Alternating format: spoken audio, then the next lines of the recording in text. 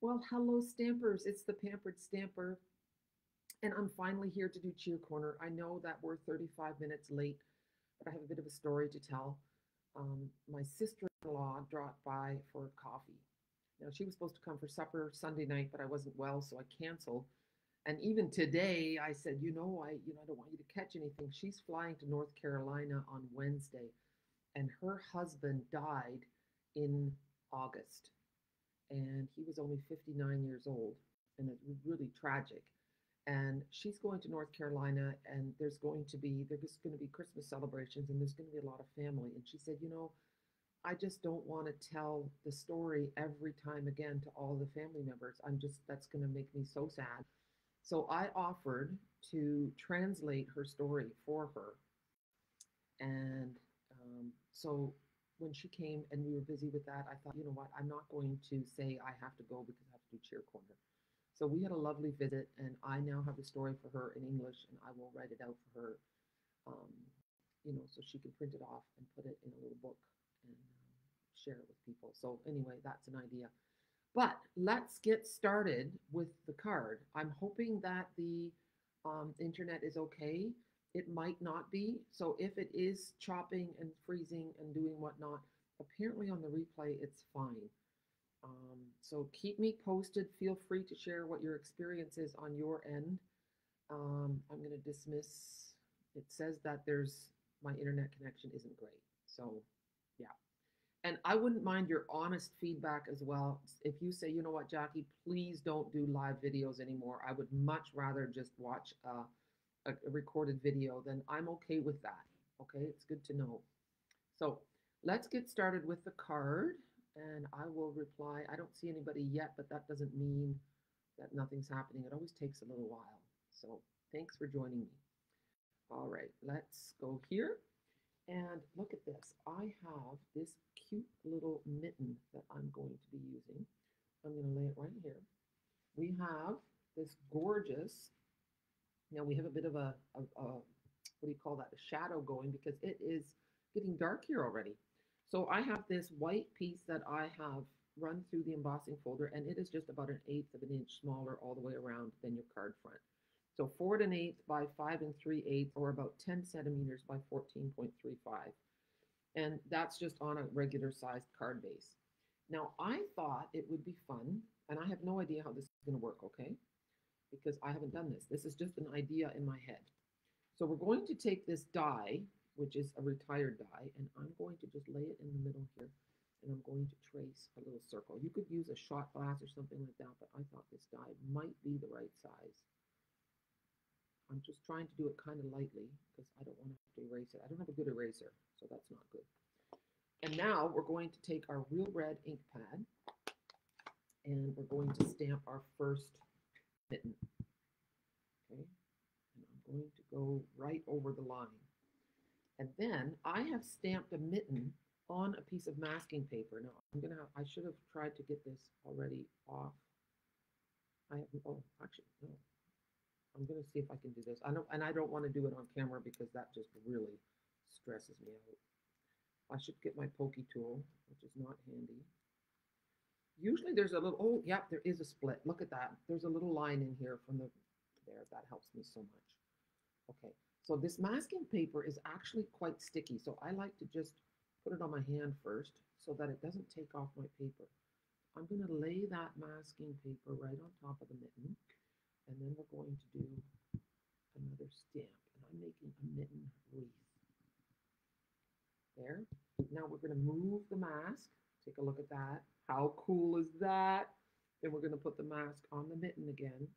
And when you cut out your mask, the tip is to cut just inside the line, okay? That way there won't be a white line around where they overlap. There. And I'm going to show you another trick with the mitten in a minute. Oh, see, there still is a line. You know what I'm going to do? No, I'm not. I'm going to leave it. It's not perfect. That's okay. Perfectly imperfect is what we're going with. Good enough is good enough. And now I'm going to put that one like so. 1, 2, 3, 4, 5. Concentrate on what I'm doing. There we go. Pick up the mask again. And now we're going to put one here. Oh, and actually, I need a second mask because I'm going to overlap those two, unless I make sure I don't do that. Let's have a look. But yeah, no, I do want to do that. So you know what? I'm going to show you how to do it. Here we go. That's my masking paper. And fit right in there. And then we're going to cut it out. And don't worry too much about the end, all those little things. Just cut off those little bumpies. And here we go. Let me just move this a little bit. There. So on Wednesday, I'm doing a pay it forward event. And it's going to be a Zoom class, and I'm calling it the Magic of Christmas because I'm going to teach you how to use your scraps, your paper scraps, your cardstock scraps to make pretty things for Christmas. Pretty packaging, ornaments, fun things that aren't cards. Okay? And I thought I have lots of followers here who can't buy from me because they're in the wrong market. Okay, a lot of Americans, Australians. I'm calling you guys. You guys always say you want to support me. Well, I'm calling you out on that. Now you can support me. There's a link. Message me if you want the link. I'll send it to you. It's through Jotform. Okay, now of course there's no split in this one. And the reason it's a pay it forward event. So for people who can shop with me, you can join for free if you place an order. Because guess what? I am about $400 away from achieving 600,000 CSV in career sales. I would love to make that goal by the end of December. You know what? I have to find my Poke tool because this is driving me absolutely bonkers. I should have made sure I did it over a split because I can't get the backing to come off or anything. Now, it doesn't help that my nails are terrible. And I'm too lazy to go up and find my Poke tool. But you know what? Gerard says it too. I have no patience. It's such a bad thing. I mean, when I'm teaching you guys, oh, there we go. Then I have patience. But when I have to do something myself, I don't. Anyway, what was I saying? I'm so close to that career milestone so that if you order from me, you can join this class for free. And you will get a tutorial bundle with a $60 order. You'll get that tutorial bundle if you join in with the pay it forward as well, okay? So $20, and I'm going to use the money to buy kits for the women's shelter or for the mental health support groups because crafting is known to relieve stress, okay? So I thought at Christmas time, it's so nice to do something for someone else, and this will be just a fun way to do it. There, so I have now masked both of these mittens, okay? I hadn't thought about that. I'm inking up my last mitten, and it's going to straddle. There we go. 1, 2, 3, 4. And now we're going to remove the masks. And you know what? I don't know if this is a cute idea or not, but I thought it would be fun. Now I can't get the mask off. There we go. You can save your masks too and just put them in your stamp set. Look at that. Isn't that cute? Now, let's see. I was going to put it on the card like that, but I'm thinking I might just cut out my wreath. Look. And then I can pop it up. Oh, here, let's get underneath here. So, yeah, I'm excited about that Wednesday Zoom. I will record it as well. So let's say it's at the wrong time for you. It's going to be at 10 a.m. Eastern Standard Time in Ontario. That's also New York time, which is 4 p.m. in the Netherlands, and it's 3 p.m. in England. That's about as good as I get. Do not ask me what time it is in Australia. I've been taking some training from people in Australia, and I have messed up my timing twice where I stayed up till late at night, and then I had it wrong. It frustrated me almost to the point of tears. I'm not a logical person. And then sometimes it's a long story. Got the time wrong. I totally forgot to say too that this is a Cheer Corner video. And I do this because I believe that together we can change the world one card at a time. So nominate someone to get this card. I haven't decided yet what greeting I want to put on this. But it is kind of cute the way the hands all go together. Isn't that fun? I think it's fun. I love mittens and I love knitting. So how was that? And then you could, I think, to get the make this look like it's like a different background, I could color it in with light blue, but we'll leave it like this for now. And then I'm going to show you a reverse mitten trick in a minute. Okay, let's get this done. And we'll put some, maybe we need a little ribbon. Uh-oh. Have I, yeah, if you find that your liquid glue isn't going, it's usually because there's a little bit of it stuck inside. And sometimes it's still not going. The key is, people, to, it's still, oh, it's coming up very slowly. Oh, and then all of a sudden it comes out in a big blob. Did it ever happen? Does that ever happen to you? Look what we're going to do now. We're just going to take this other end off. How many have you ever used this end of your glue thing? We're just going to use that to spread it around. Normally I would have just used my finger, but we're not going to do that today. Although I've seen somebody on YouTube from India, and she uses her finger all the time to put liquid glue on things. And I'm like, you must have to pause your video to clean your finger every time. Okay, so that's going to go on the card base. And then you can decide if you want the snow thicker at the bottom, which is probably the way it should be, right? The snow piles up on the bottom, up there. There. And now we're going to grab a few dimensionals to pop this up. See? And then we're going to make a bow. And like I said, I hadn't thought this through all the way, and maybe I'll come up with a better version of this card. I don't know. But it's pretty cool. We'll take these off the back. Have you thought of someone to nominate for this card? I've received such warming testimonials of people who have received Cheer Corner cards, and that really makes me happy. Okay, let's get some ribbon. Oh, before I show you ribbon, I'm being a little bit scattered. Now I can't see it. Okay, you know what? We're going to do a Merry Christmas instead of a bow, I think. Let's see. That's my, I'm looking for some white paper that I really did get a little bit messed up with my visit. What's this? Oh, good. I found some white paper. Excellent. All right. Let's take our mitten off. And then we're going to do Merry Christmas. And maybe we'll still use a bow. I don't know. And I should check to see if you guys are commenting. Here we go. 1, 2, 3, 4. And then we're going to cut that around too, just like this.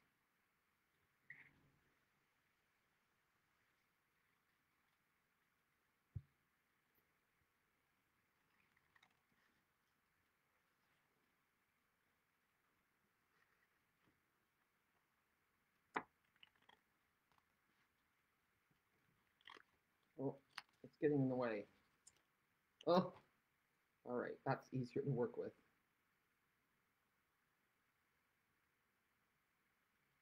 And I'm just going to go in like that, and around. There. Now we have our Merry Christmas. Let's see how that looks. I don't want to pop it up. If I do that, then it doesn't look like a wreath anymore. Merry Christmas. Underneath. Now I do have to get myself some ribbon, okay?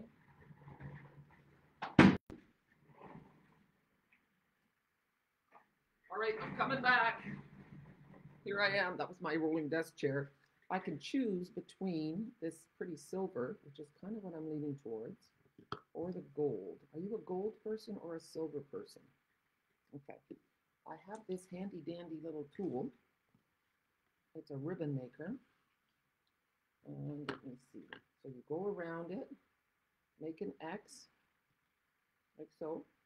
The bottom goes up and around, like so. Top. Okay, I stopped talking. That's not good.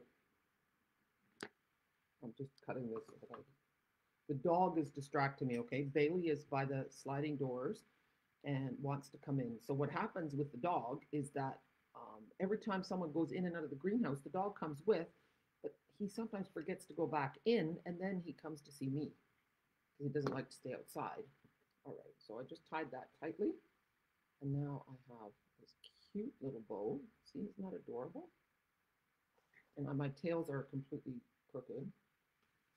But if I do that, that looks kind of nice. All right, let's trim the tails. So, and like so. And we're going to pop up the saying. Now, it doesn't have to be Merry Christmas. We can maybe do something else, a thinking of you or warm hugs or something like that. I will see if I can find a different sentiment, and then I'll take a picture of the card with the different sentiment as well. And then you can decide what you want on it. So here's the Merry Christmas. And now let's get a glue dot. And we'll put the bow on, and then I'm going to see if you guys are chatting with me. So yeah, I'm really excited, and maybe I'll make a graphic for getting to the top, and there'll be a prize for someone whose order gets me over the top so that I have something to celebrate at the end of 2023. There, I'm going to put it right there maybe, or up top. Where should we put it? Okay, I'm going to wait. I'm going to let you guys decide. Do we want the bow at the top of the wreath, or at the bottom, or off to the side? That's 3 choices. Top, bottom, off to the side. Okay, I'm going to wait.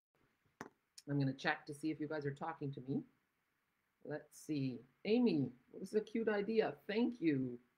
All right. I think, are you the only one that's been talking to me? Oh, no, it says changes might not be saved if I reload. Okay, we won't reload. Yeah. Okay. Well, what do you think, people? Should the bow go at the top, the bottom, or the side? I'm looking towards the side, actually. All right. That's what I'm going to decide. Off to the side. And the reason for that is that it doesn't cover up my Merry Christmas then either, does it? I think it looks really cute. I'm happy with this card. And oh yeah, right, I almost forgot. Okay, so here we go. We want a mitten that goes both ways. And how are we going to do that? Because there's only one mitten stamp, and if you have a pair of mittens, you want them sometimes to go both ways. So with our, yeah, let's have a look. Oh, look, I just put my fingers in the ink pad. Have you ever done that? I just did. Okay, so I've got a silicone mat here, and I've just inked up my mitten, and I'm going to stamp it on the silicone mat. Okay, there it is. And now I'm going to take my paper, and I'm going to press it on the mitten that I just stamped. Okay, and look, there it is. So it's not perfect because it's kind of vintagey. So I'm thinking, okay, how do I get a vintagey stamp? Because watch, if I just stamp it on white paper, look what happens. Here it goes the other way. That's kind of cool too. So this one has been left out in the snow and it got a little faded, and that's the real deal. But now if I do this, watch. I'm gonna do another one here. And then I'm gonna take this, there's still some ink on it. I had my mister, and my mister is gone. I was gonna spritz some water on it. When you do that, you get this. See? How cool is that? So here's another one that's more of a watercolory mitten. So you can do a whole chain of mittens. And I think it would be fun to do in blue as well. I had a blue ink pad here. I do. Now, let me see. I'm looking for my cleaner, okay? If I can find my cleaner, then, oh yeah, I found it. Good. Thank you for being patient with me. Oh, wonderful. Hello, Emery. Oh, you want it at the top. June, the left, facing me, yes. What is masking paper? Okay, so masking paper is, it's in the catalog. I will share it later. Masking paper has stickiness on the back, okay? So on one side is paper, and on the other side is a thing that comes off, like a sticker backing. And so you stamp on the paper, and then you remove, then you cut out whatever. You can use a die cut, or you can cut with scissors, and then it's a sticker that covers the stamp that you just made. So it is wonderful. I mean, you can use sticky notes, but a sticky note only has one piece of stick. So that's not nice. So masking paper, I was super excited when Stampin' Up! Came up with masking paper. So thanks, Yvonne. Oh, I'm so glad that I didn't end the video yet because you guys are talking to me. All right, let's do it in blue. Move the red.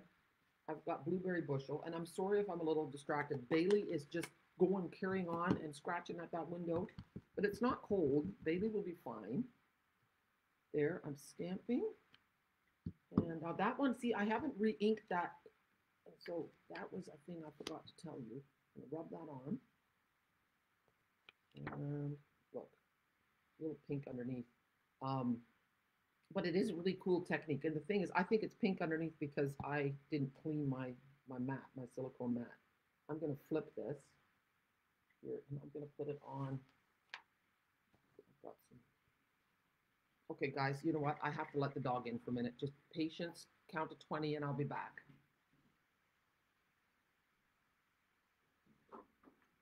Come on, baby.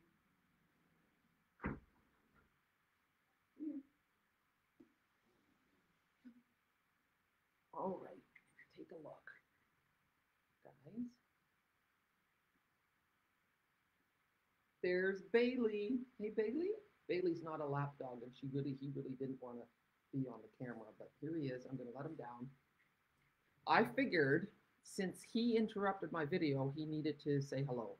Okay, so here we go again. Ink. I've got my blue mitten. And okay, but now there was something on the, look at that, there's something on the thumb, and I don't know what it is. I'm going to clean it because that will leave a space. And you know what? I'm also going to clean my silicone mat. Now we're going to try it again. Here. Ink it up. Check it. Oh yeah, that looks good. Press 1, 2, 3, 4, 5. And here. Rub.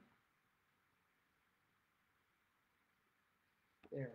Oh, and they're touching each other. But it does give a really nice vintage look for the mitten, doesn't it? Yeah, I don't know how else to make it work. I guess if you stamp off, let's try that. I've stamped full strength, stamp off, and then stamp. That works. If you stamp off, you'll get that same soft look.